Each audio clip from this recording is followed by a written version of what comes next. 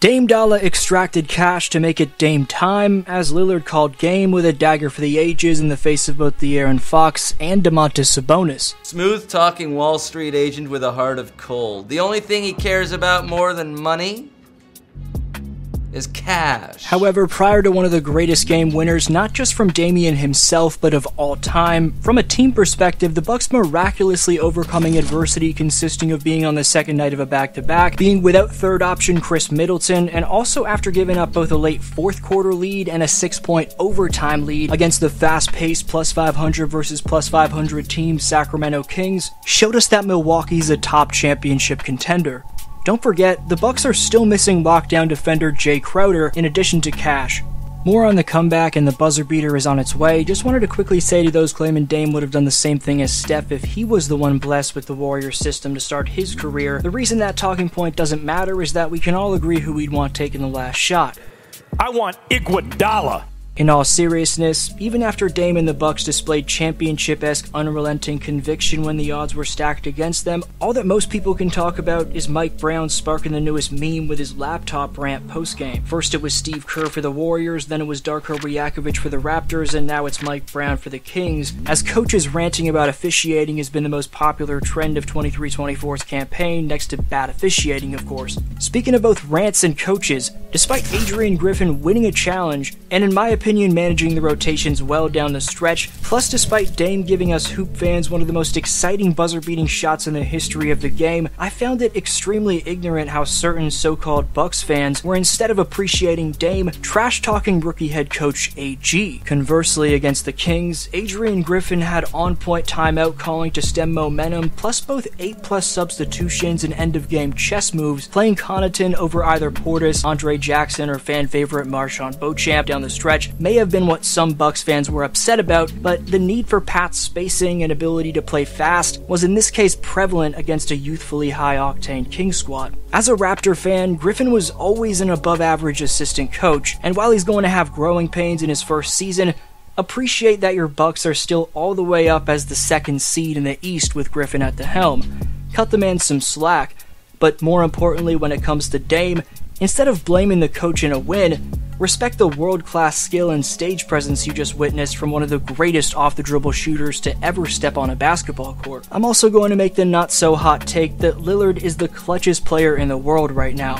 I'm proud to say I've been around to watch his 2014 buzzer beater to end Houston's season. A 3 wins the series. It's Lillard. He got the shot off. Lillard, good! And the Blazers win the series. His 2019 buzzer beater to end OKC season. Chance to send the Thunder home. Lillard, long-range 3, and it's good! And this most recent dagger to break Sacramento's heart. 5.2 left. No timeouts left for the Bucks. Here comes Dame. 3 seconds. Dame pulls for the win. Even if you're a Rockets, Thunder, or Kings fan who are on the other end of it, you have to respect the killer instinct and poise under pressure. It's especially telling about Dame's ability to stay calm under the bright lights that Milwaukee was down 2, having could have gone for the tie, but had the credence to try to end the game at the horn from beyond the arc, as the time and score circumstance we witnessed is the most entertaining scenario in basketball, providing a stage for once-in-a-lifetime performers like Dame to fascinate audiences across the globe. To be fair, Lillard was hitting game-saving shots all throughout the final stages, and in terms of clutch players, Damian is the best performer I've seen since Kobe. Dame's quick first step and ability to attack angles going downhill where he can finish around the basket with pristine finesse had the Kings' defense backing off, and even in the clutch, Lillard was mixing in attacks effectively with his deep-range bombs. More on the final play from the first-year Buck coming up. While Lillard stole the show when it mattered most, you also can't not give massive credit to the beastly core, even without Middleton, of Giannis Antetokounmpo, Malik Beasley, Bobby Portis, Brook Lopez, and Campaign for helping Dame out with 104 points combined between the 5 of them. Pretty big luxury. As looked at in yesterday's Milwaukee upload a few hours before this game, The Bucks being the 4th best defensive rebounding team in the association proves they're making the hustle plays, and right on cue, their ability to limit Sacramento's second chance opportunities was prevalent, improving them to top 3 in that category, just behind 2 number 1 seeds in Boston and Minnesota. We also mentioned in my last video that Brook Lopez's defensive rating was middle of the pack among centers, but showing you Lopez can still show flashes of his 2023 first-team All-D-esque self against Sacramento. Knotted up at 88 in the late 3rd Q, Brook's going to trigger a momentum-shifting sequence where he rotates from drop coverage to the weak side to first stop Vezenkov's layup and force the short kick out to Len, who Lopez instantly pivots back to, stays right with, and lines up the merciless swat. Better yet, Portis collects the rebound, shows off the handle, and makes it a crucial 4-point swing. Don't forget, after Malik Monk missed a pair of free throws up 4 and with under 20 seconds left in OT, we wouldn't be here if Lopez hadn't have drained this dagger to pull it within 1. For franchise staple Bobby Portis, it was outings like the one against Sacktown which showcase how much better he makes Milwaukee when he has it going. The Bucks improved to 5-0 when BP scores 20 or more points.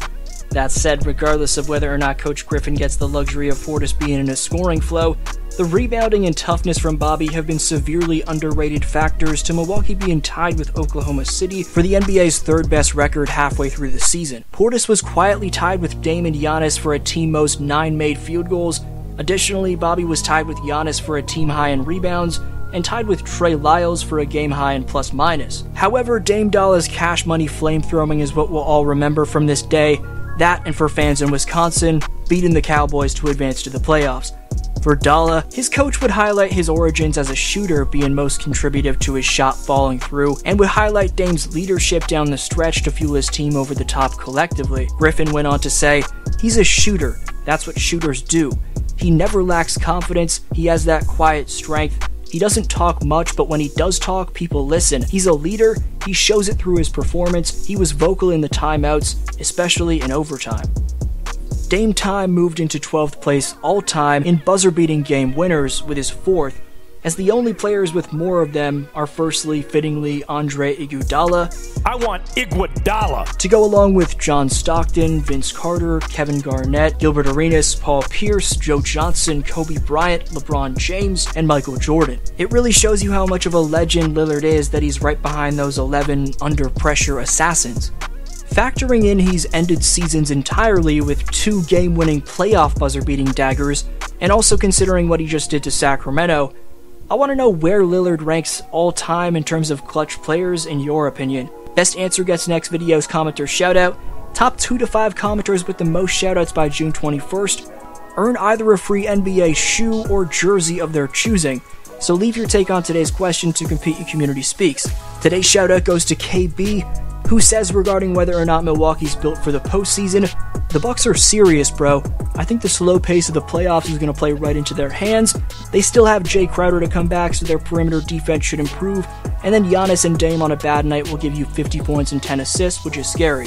On an average night, Giannis, Dame, and Middleton will give you 70 points and 15 assists. This team is deadly." Substantial points right there from KB. Great take. Appreciate every answer. D-Flow signing off.